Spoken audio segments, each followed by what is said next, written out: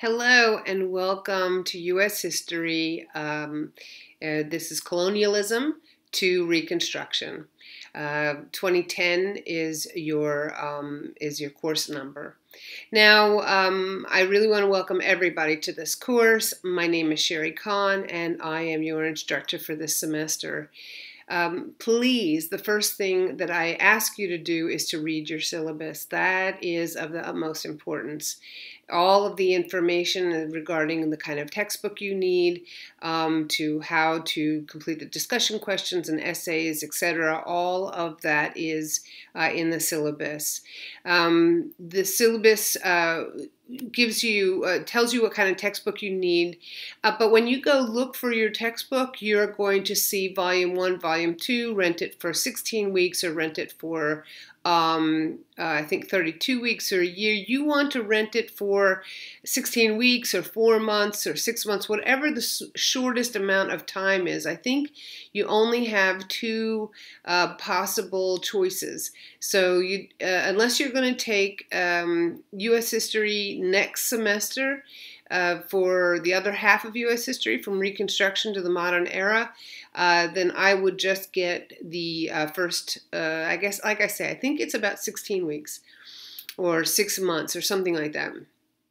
So that's the one that you want to choose.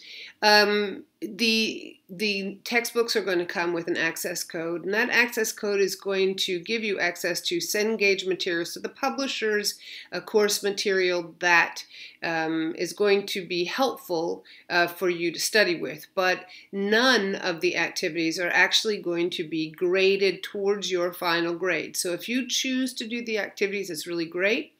But if you choose not to do the activities, that's fine with me as well. That is completely up to you. You are only going to get your grade, your final grade, from in three ways. There are discussion questions, there are writing assignments, and there are exams. And writing assignments are found in Dropbox. The discussion questions are found under discussion questions, and your exams are going to come under assessments, I think it is, in Desire to Learn. And navigate around the course to kind of check out where everything is. Course content, that is a tab that you want to click on, and under course content you will see there are 3 modules. There's a Getting Started module, which I definitely recommend you looking at. That's where I think your syllabus is going to be, and various other resources about how to get in touch with me as well. But that's also embedded in your course. Now, there's Module 1, Module 2, Module 3. Module 1 is coordinates, and it covers materials in Exam 1. And then Module 2 will cover material in Exam 2, and Module 3, Exam 3. And Exam 3 is also your final exam, and it is not cumulative. It will only cover Module 3 material. So please keep that in mind. Some important things in the exam are all short answer and essays. Your writing assignments are 500-word minimum essay, and discussion questions are roughly, I'm expecting a paragraph of maybe 2, and you need to respond to 2 of your classmates' postings as well. So please keep that in mind for your full grade. Now, it is really easy to get intimidated by all the writing. That is, everybody feels that way. But if you copy and paste from another source and pass it off as your own, that is plagiarism. If you copy and paste and then cite it, it is still plagiarism. When you are using a resource, you have to then write it in your own words and then cite it if you're going to use a citation. So please keep that in mind. I do not know you. I don't know your writing abilities yet, but what I can tell you is this is a general education course, And if I start reading papers and essays and exams like you are a professional writer, then my antenna are going to go up, and I'm going to know something's amiss here. I've been teaching for over 20 years, so I kind of know what I'm doing. And although, I could be fooled, and, I may not catch it the first time through, but if I do catch it, and it's on a second paper or something, I will look back at the other papers that have been submitted and or exams, and if I see that things have been plagiarized in the past, then I will go back and the grade will be, I will change that grade in the exam. So please understand, plagiarism is not allowed. I would rather you make mistakes and say it in your own words than not. And do your best when it comes to writing. Check your grammar, but use your own words. You spell check, read it out loud to yourself, and that's a great way to edit as well. So those are the 3 ways now. So discussion questions, which you basically have around every week, and then you have, and they're open for about a week, maybe a little longer. You have writing assignments, and you will see the due dates of the writing assignments. The first writing assignment isn't due until next month. And then you have exams, and the first exam is not due until towards the end of September. So please make sure that you know what those dates are.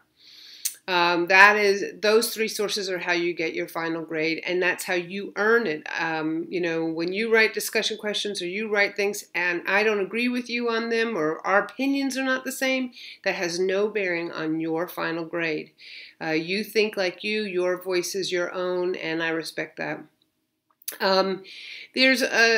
With regards to final grades, let's see, we got final grades that navigate around the course for a couple days, as I mentioned, and keep in mind, just so you know, I do not work in the evenings, and I'm not online on the weekends. That's my time.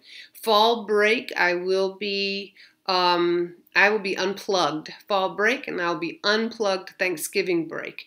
So, with that being said, if an exam is open and something happens, there's a glitch, there's a hiccup, you've got electrical storm and you don't have internet, this is online class, so sometimes hiccups happen.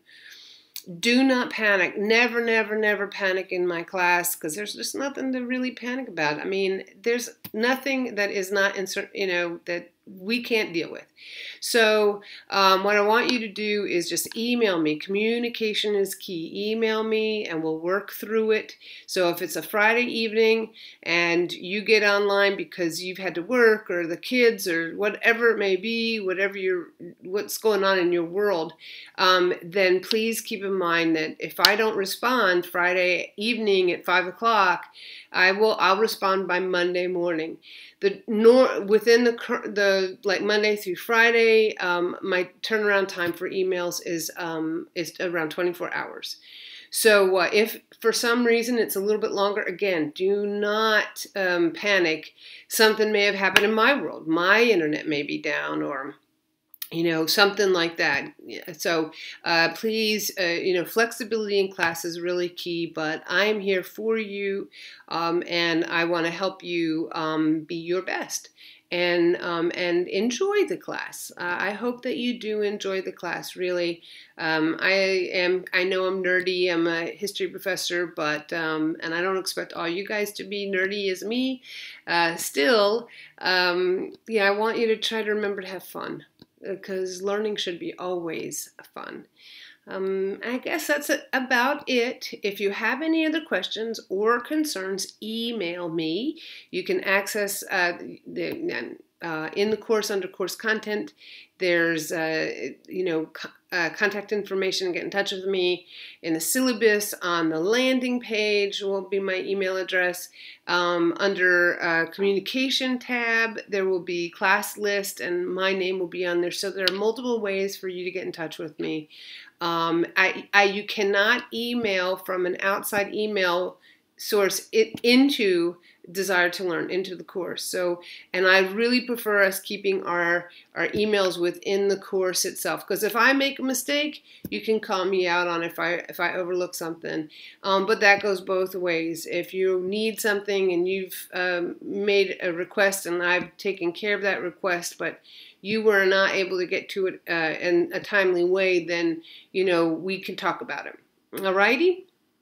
All right, well, look, everybody have a wonderful semester, and call me, or, well, really email me if you need me. Okie dokie. Take care. Bye now.